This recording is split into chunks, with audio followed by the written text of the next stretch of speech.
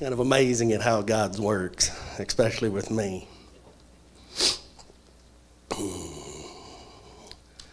Got a wonderful church. This is what happens when you're on staff and you miss a staff meeting. You kind of get thrown under the bus. So, and like Bill always puts it, I've got the mic, so y'all are just going to have to listen.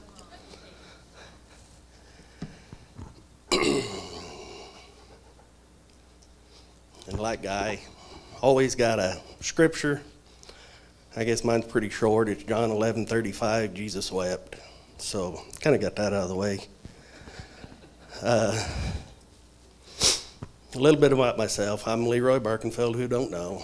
Married to Asia. My parents are Carol and Mildred Birkenfeld in Nazareth. I was born 7th of 8 children, so I kind of had it pretty rough growing up with older brothers and sisters. Grew up in Nazareth, graduated from high school, grew up on the farm, had a great childhood, I thought. And then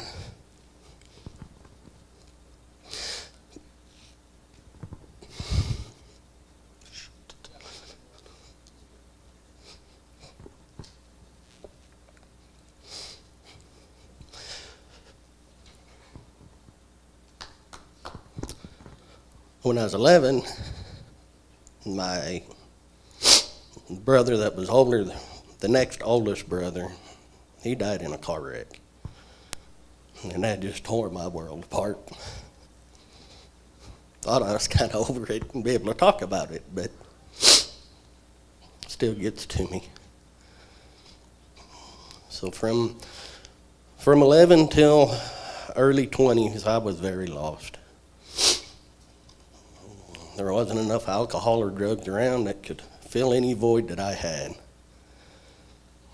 Well, I met this lady, and man, this is going to fix my life. So we got married. I adopted my oldest son that I love dearly. And we had 3 wonderful children after that. And I have one very great son-in-law. I bless the Lord every day and thank the Lord every day for him. We thought I had a good marriage. We was doing good. And then all of a sudden, for some reason, it seemed like everything just turned upside down. Nothing, couldn't do anything right, I didn't think. Struggling in every way. Then we had some friends kept asking us to come to church, and we'd been to church on and off, and me and Age was in a pretty big fight, and she got a text from her and asked if we was coming to church. And she goes, "What am I supposed to do with this?" I said, "Here, let me see your phone." So I put, "Well, we'll see you in the morning." So that made my wife really mad, very mad. But I would have to say, since the first day we've come to Barn Church, I can probably count on both my hands how many times we have missed. And it's not because we wanted to. Always told Asia, before we met Barn Church, that if she drugged me to a church where they started handling chickens and snakes and falling out in spirits and all this stuff, because I was raised Catholic, so all that was like, no. And funny how God works, because we was here at Barn Church, and guess who was laying on the floor passed out in the spirit? First one out of the whole congregation, and it was a full house. So God has a sense of humor.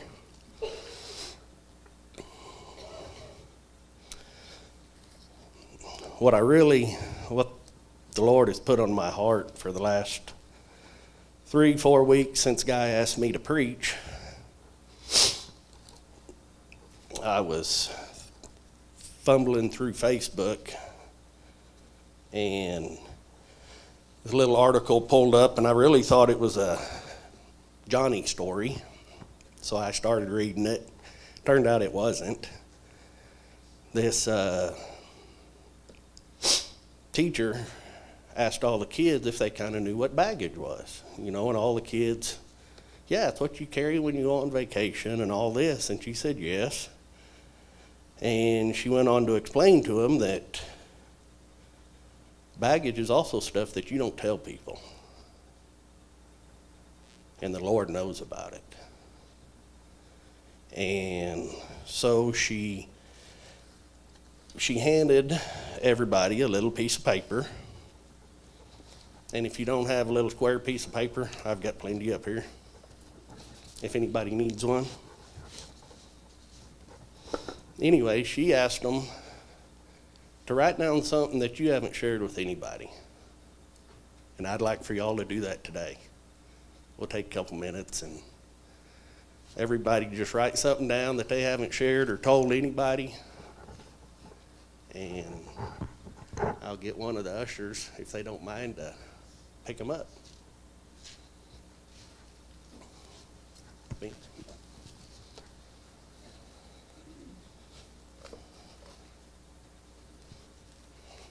Thank you, sir. Yes, sir.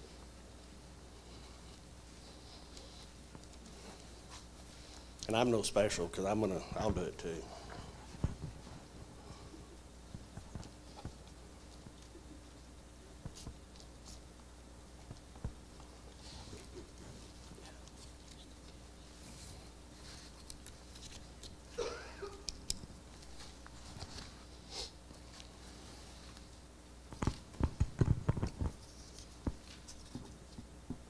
And y'all don't have to put your names on them unless you want to. Because it ain't for everybody to know who wrote down what. It's between you and the Lord. And which the Lord knows everything. The Lord knows everything.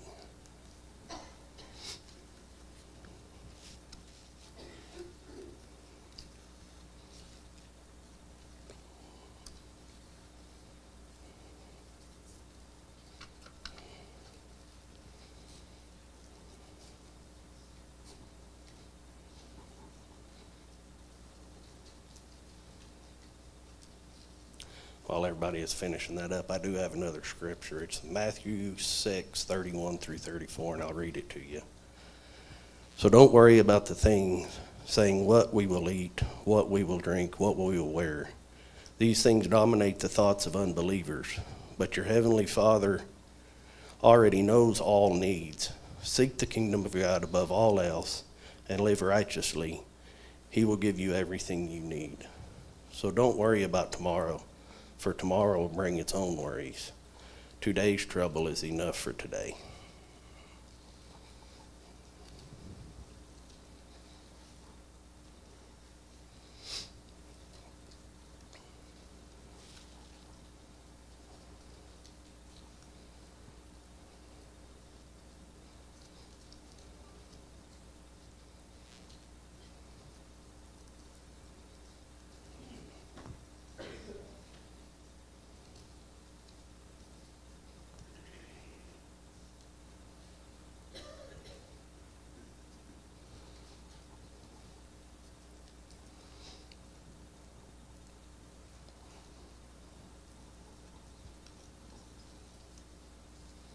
This ain't quite as bad once you get up here for a minute, is it?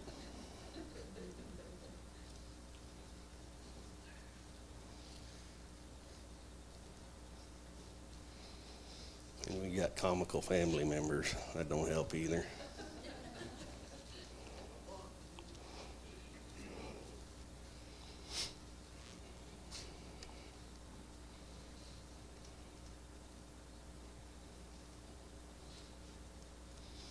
He's about got all of them here.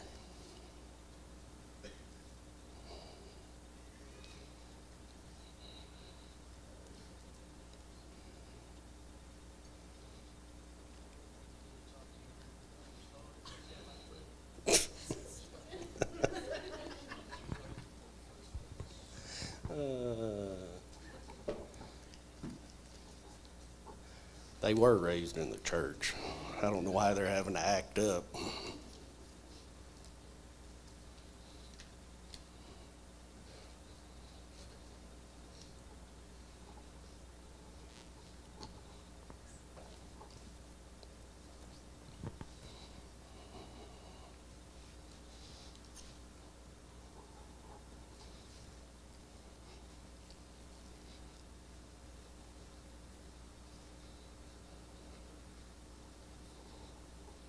Thank you, sir. Yes, sir. Now, once the teacher had asked all the kids to write something down like we just did, she picked them up. And she rumbles through them here.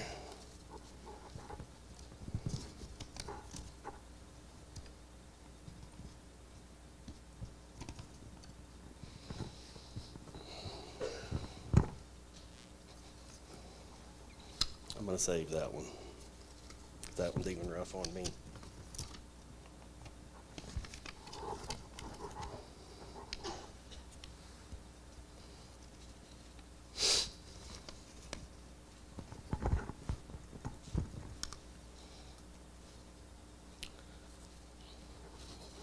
Funny how God works. Because the first two I picked up, they said raped. That's a big burden to carry. And we're a forgiving church. There's no condemnation here. And the teacher asked the kids if they wanted to share, they could, because to get it off your chest. And I'm asking the same thing. Because we're a forgiving church, there's no condemnation against anybody. So if anybody feels led, I'll bring them to Mike and they can share. This one says depression.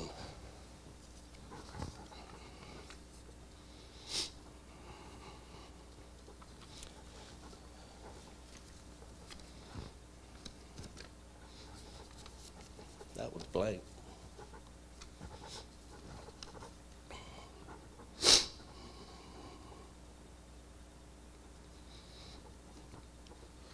This one says, I never told them I forgave them after the Holy Spirit had told me to, and now they're gone.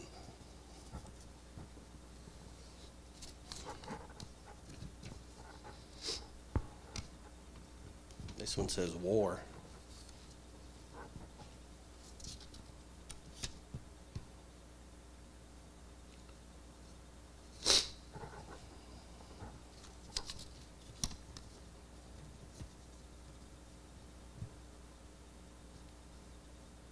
This one says, although I know God is always there, I love him, and he loves me.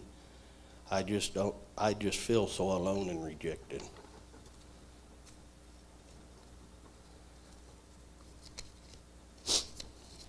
We all carry baggage.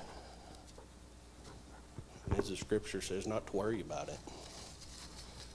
And everything that's written in here,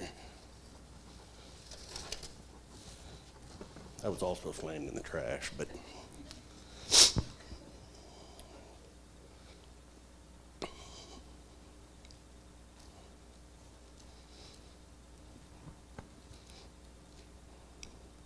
dear Lord, I just ask that every person that put something on these papers, and you know what it was, dear Lord, I just ask that you give them the strength to forget about it and to be able to just give it to you. And dear Lord, just continue to love each and every one of them as you always do. In Jesus' name, amen. God loves each and every one of us, and you can't run from it. God knows I tried for 21, 22 years. In Ephesians 1:4, it says, even before he made the world, he loved each and every one of us in Christ to be holy and without fault in his eyes. God decided in advance to adopt into his own family by bringing us to himself through Jesus Christ. God loves you. God loves you even if you're carrying baggage. Love is mentioned 541 times in the Bible. That is one for every day and twice on the weekends. Nothing can compare to his love. I've tried a bunch of these. Alcohol, it won't fill that void. Drugs won't. For men, women won't. For women, men won't. Food won't either. Took me 43 years to realize how much God loves me. And part of it was getting up here in front of all of y'all to just say how great he is.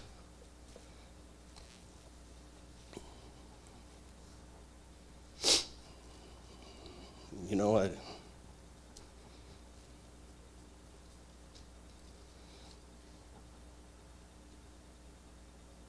God loves all of us.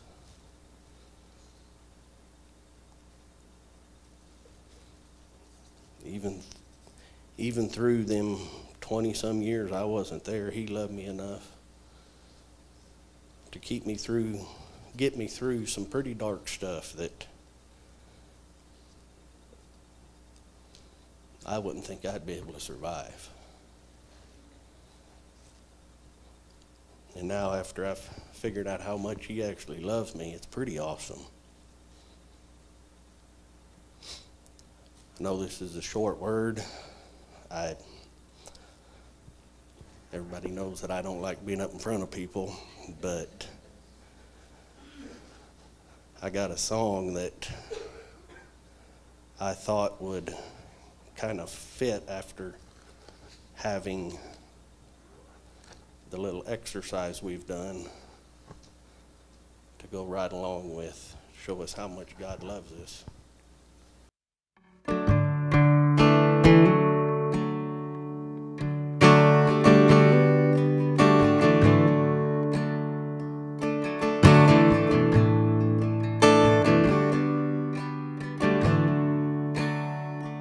How great this love, oh, it's moving all my mountains. This perfect love is casting out my fear. How great this love, oh, welcomes me like family. And anywhere I go, it meets me there. 'Cause he is good and he is God. What I earned, it's not what I got. And he is just, yet oh so kind. What I deserve, it's not what I find. What more could I say about him? My God is love. How great this love, oh, it's faithful through my failures. This trusted love is with me till the end. How great this love, oh, it's closer than a brother. And this is love, he died so I could live. And he is good and he is God. What I earned, it's not what I got. And he is just, yet oh so kind. What I deserve, it's not what I find. What more could I say about him? My God is love.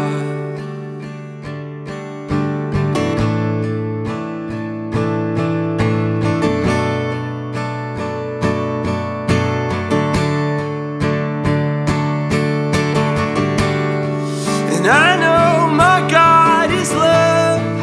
I know my God is love. And this is enough to know my God is love. I know my God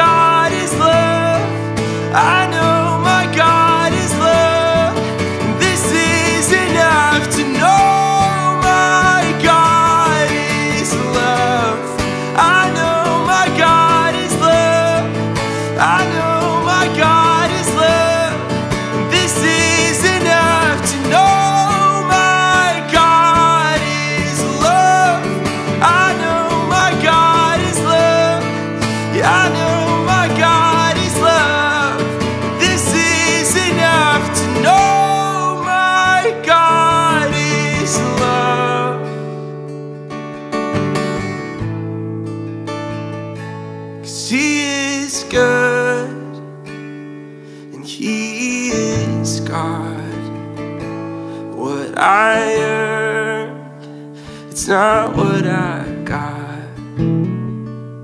And He is just, yet oh so kind.